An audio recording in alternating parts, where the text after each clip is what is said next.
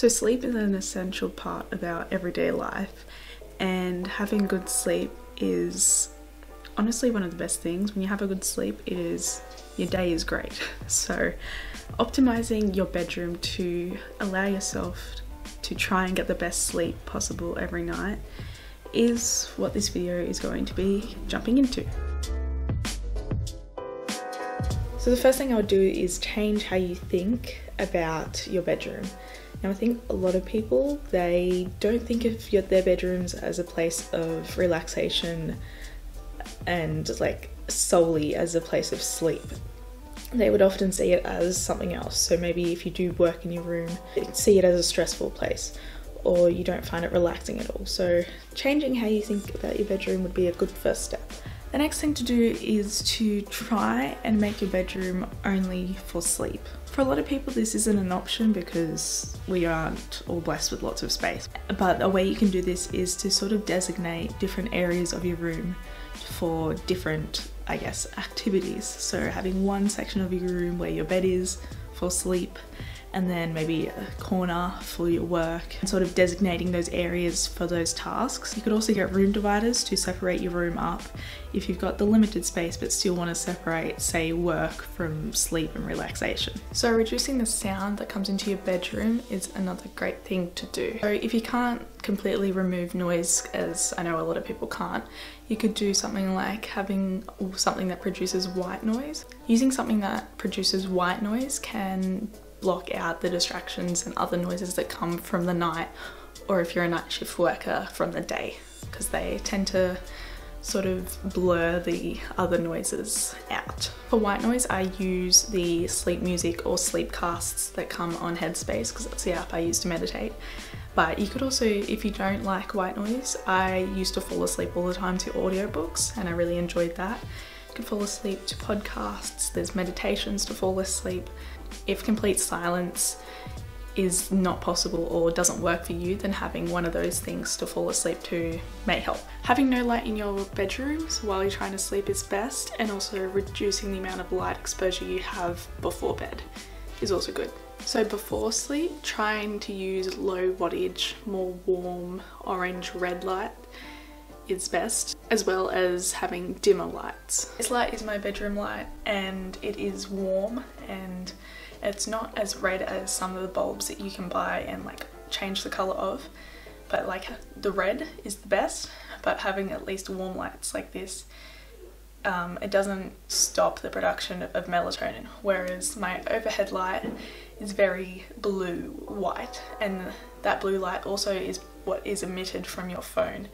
And the blue light actually prevents melatonin from being secreted, and that affects your sleep. I talked more about it in my previous sleep video, and I'll link that in the cards and down below. So removing other things that produce light in your room, so say night lights or alarm clocks. If you need a night light, going with more of a red warm light rather than a blue light is best. And also alarm clocks. So I used to have this one in my room, and you can see the time there. And this would like sit here, and if I would wake up at all, obviously the light would be shining. We wake up many times throughout the night, and if I woke up facing this, one, you've got the light exposure which will wake you up more, and two, you'll actually see the time, and that sort of breaks up our sleep even more, because you'll sort of wake up more than you normally would, and now you know how long you have till you have to actually wake up, and then that adds an extra layer of like thinking. And I would say just remove digital clocks like this. If you need like an alarm clock like this, I'd just go for like one of those, what are they called, circle clocks. You get a Google Home. If you live in a place where street lights, sort of the light comes into your room, then you could always invest in blackout curtains. And the blackout curtains also sort of help with reducing the sound that comes into your room. And they're also good if you're a night shift worker and you sleep during the day. Next thing is having a cool room. So ideally, the temperature that our room should be is around 18 degrees Celsius or 65 degrees Fahrenheit. So obviously this isn't achievable in all seasons, but there are some things that we can try and do to keep the temperature of our room at the right level. So things you can use to maintain the level of temperature in your room is having a ceiling fan or like a floor fan, an aircon, lighter or heavier bedding, cooling pads, or you could sleep naked, or again if it's really cold then you can just like layer on more pajamas, so warmer pajamas, that sort of thing. And curtains are also a great way to block out or keep in heat.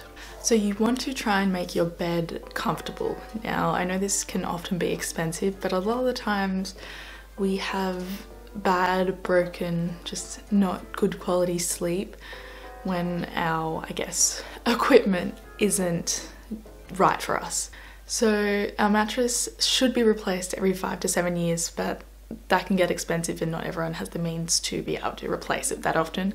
So just looking for signs of wear in your mattress, so like really big divots, say in the middle, or stains and that sort of thing. Having a specific pillow for how you sleep, so there's different pillows for front, back, side sleepers. So you could go that method of finding the one that's like specifically for how you sleep, or if you found one that you really like, then just using that one. But then pillows should also be replaced every 2 years. I feel like a lot of people don't take, I guess, again, the equipment of sleep they don't see it as a necessity, but we spend so much of our life and days and just in general sleeping.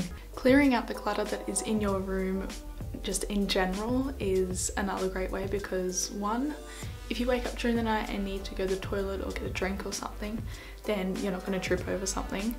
And two, when you have a cleaner space when you're going to sleep, it's less stressful, and at least for me, I feel like I can sleep better when my space is clean. If you can, if the weather permits it, if you don't have construction going on behind you like I do, I would say letting in some natural air. Hello, Pippi. Hi. Hi. Yeah.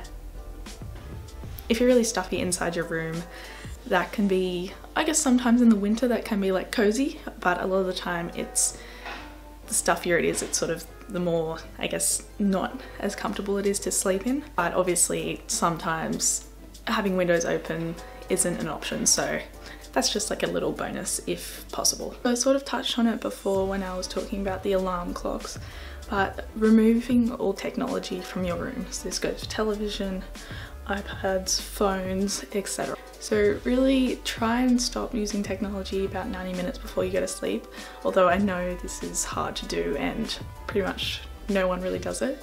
So I'd say at least if you're using this closer than 90 minutes, try and stop using this and doing something that doesn't involve technology before you go to bed, whether that be reading a book or, I don't know, watering the plants, doing some journaling, just doing something else that doesn't involve just going on your phone and then straight away trying to go to sleep. In my last video about sleep, I talked a lot more about how blue light from our devices stops the production of melatonin, which is the hormone that is secreted for us to know when it's time to go to sleep. It's what makes us feel sleepy. So removing technology from your room helps that melatonin to be secreted and helps you to like smoothly go into sleep. So you want to try and make your bedroom a no pets space in terms of like sleeping. Now obviously I let my cat sleep here during the day, and sometimes I do let her sleep here at night when she's just too cute to move, but I find that when I've got my cat in my room overnight, I always wake up when she wants to get out of my room, and she, like, having her on my bed, obviously I don't have a big bed, so I'm sort of uncomfortably sleeping, so the quality of sleep drops. You get, at least for me, I get a broken sleep. Thank you for being in my video. You are asleep, aren't you? Sorry for disturbing you. I'll let you be now. And something you should do on like a weekly or at least a bi-weekly basis is washing your sheets, because if you're lying in them every night, you might be sweating, you might still have dirt on you from the day. So washing your sheets, I think, is an essential, I guess, cleanliness sort of thing to be doing. Another thing you can do is have plants, and plants help clear out the air and make it fresher. There are also specific plants that are meant to clear the air as well, but also just having plants in general is good. So this isn't super researched or like confirmed, but lavender has been found to be really useful with relaxation and sort of sleep. So you can use essential oils in like a diffuser or directly onto the skin, or you can have a room spray that you spray around your room before you go to bed, or a pillow spray, which is something that I have. So I hope you enjoyed watching this video and got some ideas that you can implement to make your bedroom a bit more, I guess, sleep appropriate, or just like calmer environment. But yeah, if you enjoyed this video, then hopefully you'll stick around for more. I am going to link at the end of this video and down below my last video about sleep, so I'd recommend watching that too. And hopefully I'll see you in my next video. Bye!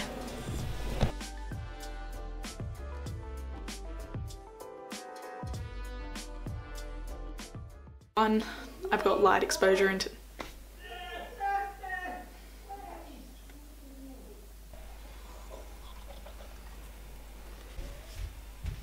Why does Dad walk so heavy? It is always going to be good.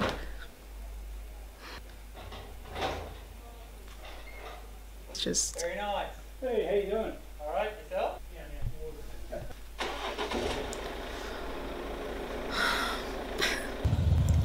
Oh my god.